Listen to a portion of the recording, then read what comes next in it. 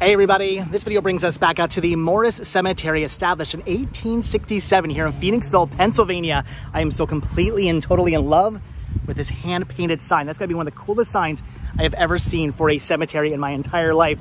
So you guys may remember we were just out here, maybe, I don't know, a month or so ago, and the reason why we were out here was to take a look at a very famous grave, the grave of Terry Gillickson, who was a famous singer, songwriter, folk singer, did some work with Disney, most notably known for his song, The Bare Necessities from the Jungle Book. Very awesome grave to take a look at, very famous grave out here at the Morris Cemetery, again in Phoenixville, Pennsylvania. But turns out I actually missed a very, I don't want to say famous grave, but a very insanely amazing grave when I was out here last time. In fact, I had no idea this grave even existed. I could actually see the grave from here. How I missed this poking up over the cemetery tombstones, I have no idea. I honestly do not know how I completely missed over this. I was actually doing some research again on the cemetery, saw some photos some people had taken of the cemetery, and I saw this amazing grave, and I was like, wow, I gotta get back out here and I gotta check this grave out. I gotta document this grave. I gotta show you guys this amazing grave. Again, rest in peace to the Butt family. Always gotta show off the Butt family when we come out here. I just feel so incredibly sorry for that family. I can't imagine growing up with the last name of Butt, B-U-T-T, but whatever though. But it's okay. They're now all here, all together. I'm sure they lived a fantastic life being known as the Butt family. Anyway, so we're out here to check out a pretty awesome and amazing grave. We're not here to check out the butts. We're not here to, usually when I go somewhere, to check out butts. But today, we're not checking out any butts. Again, so we're not here to check out the butts. We're not here to check out the grave of an amazing folk singer. We're not even here to check out any of these other amazing older graves out here. There are some really fantastic graves out here. Check these out. I love these ones here with the actual like flower beds in them. Unfortunately, as you can see, nobody maintains these. Nobody keeps flowers in the actual flower beds of the graves anymore, which is unfortunate. I kind of wish somebody would do that. If I ever pass away and I have a cool grave like that, hopefully somebody keeps it going, keeps putting flowers in my grave. Who knows though? Look at that one there with the angel on top of it. That one's also cool. But again, we're not here to take a look at that one either. The one we're taking a look at is actually down this road right here. I can see his legs. Oh yes, I said legs. This is pretty awesome. Look at the chapel here. 1869.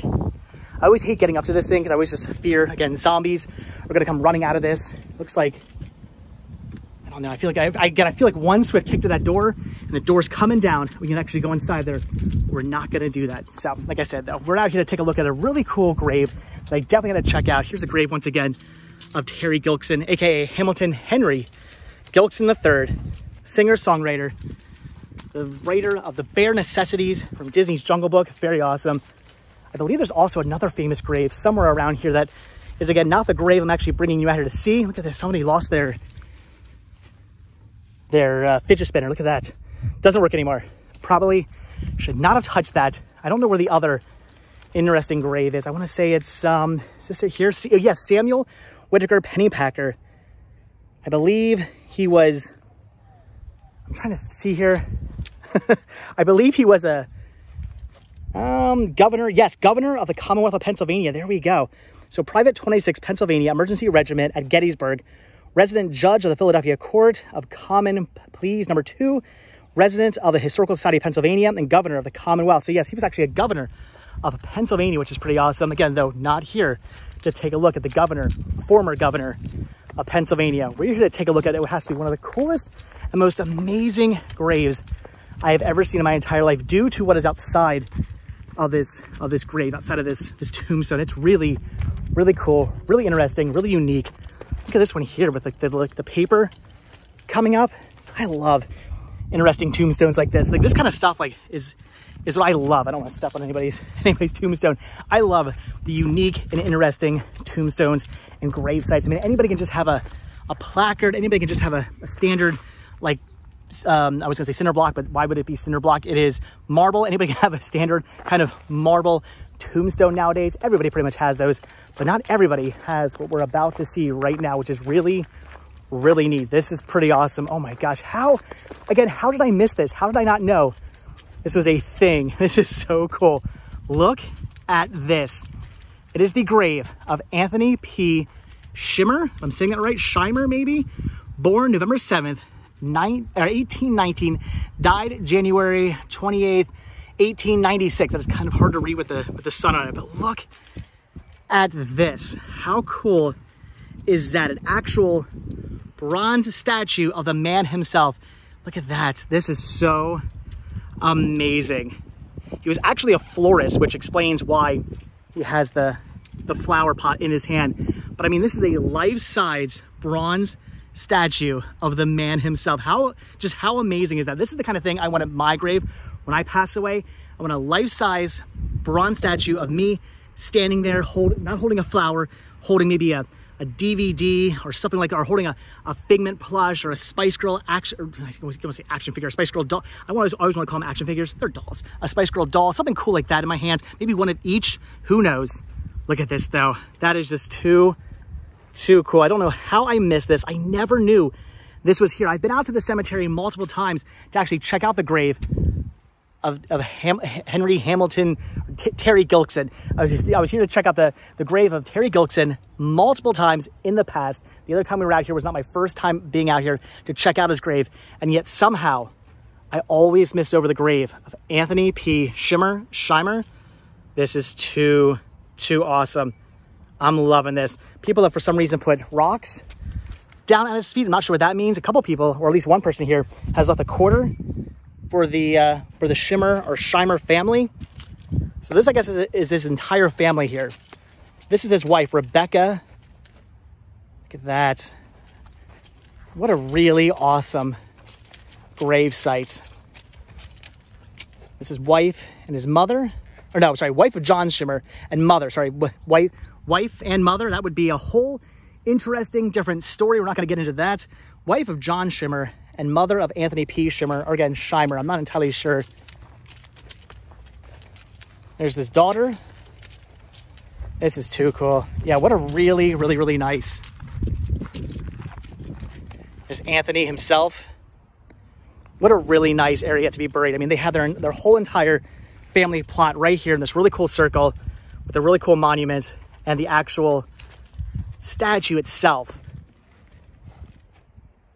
That is just too amazing. I can't get over this again. I don't know how I ever missed this. It's kind of creepy, to be completely honest with you. I can't imagine being out here at night and you're just walking around the cemetery. Maybe you're one of those people who like coming out to the cemeteries at night and walking around and creeping about. You're coming down this little pathway right here. You're looking at all the different headstones. You're maybe getting a little creeped out because you're in the cemetery, and then out the corner of your eye, you see this. I don't know about you, but I'd probably scream and run that way. I would freak out. I would not be happy if I were to stumble upon this in the dark. Maybe that's the whole reason why this is here. Maybe he was like, I don't want anybody coming out to my grave at night. I don't want anybody coming out to my grave in the dark and messing with stuff and vandalizing. I'm gonna create this statue so when people come out here, they see it, they get scared, and they run away. That's what I'm thinking happened. Too cool, too awesome. So like I said, he was a florist by trade, and here's a statue to commemorate him with a potted plant and everything. That is too cool. Definitely had to get out here and show this to you guys. I can't believe I missed this. Can't believe I had no idea this existed. That's amazing. That is awesome. I wanted to see this with my own eyes and to bring you guys along with me while I showed that. But with that, we are done because my brain, as you can probably notice by this video, is starting to shut down. It is about 475 billion degrees out right now, which is why I'm standing in the shade. It is insanely hot. For a while there, we were having a heat wave. Then the weather got kind of nice. And then the heat wave has officially come back. It is once again extremely warm out. I cannot tell you how much I'm looking forward to hoodie weather. I'm not one of those pumpkin lattes and Halloween and fall type people. I mean, don't get me wrong. I don't like pumpkin lattes, but I love Halloween. I love the fall. I like all that stuff, but I'm not like one of those obsessed people with it. I'm not one of those people who post stuff on the internet all the time about how amazing the fall is. However, with that being said, now that I've been doing these daily videos, I cannot wait for the nice fall hoodie weather so I can come out to these places, bring you guys along with me to these places, and not sweat to death while doing it. I know, don't wear jeans, don't wear a black t-shirt, but it is what it is. That is what I do. So, all right, guys, with that, we are going to go. I'm going to go get some water. I'm going to go stop at a Wawa, get myself a nice big bottle of water, quench my thirst. Once again, the amazing statue here of Anthony P. Is it Shimer or Shimmer? I'm not entirely sure, but still very cool, very awesome. One of the coolest things I've ever seen. I just had to get out here and see this for myself. As soon as I found out this existed, I was so bummed. I never saw it before. knew I had to get back out here. But again, guys, we're gonna go. So as always, thank you so much for checking this video out. Be sure to hit that like button, hit that subscribe button. And of course, check down below for links to Patreon, Spreadshirt, and the Cinema Sickness store. It came from Cinema Sickness. Also check, well, those are my stores. I'm now doing the, again, brain shutting down. I'm doing the rant for my daily thrifting videos. Check down below for links to Patreon and Spreadshirt. If you become a patron,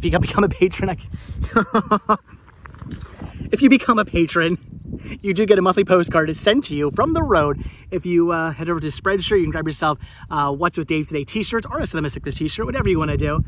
Oh my God, my brain is definitely 100% shutting down. I'm probably just gonna sit here in the shade for the next like 15 minutes before I go anywhere. So anyway, guys, definitely check out the links down below. I will see you guys in the next video. If you hit that subscribe button, I will see you tomorrow. Awesome, an amazing grave there. That is so cool. Looking at that actually in the viewfinder, it does kind of freak me out. It looks like something's actually standing there and coming towards me. They're coming to get you, David. That is creepy. Anyway, all right, I'm gonna lie down. I'm gonna go. So thanks for watching. Again, hit the like button, hit the subscribe button, and I will see you guys in the next video. And like I said, if you hit that subscribe button, I will see you tomorrow, where hopefully my mind might be with it. Probably not. See you then. Bye.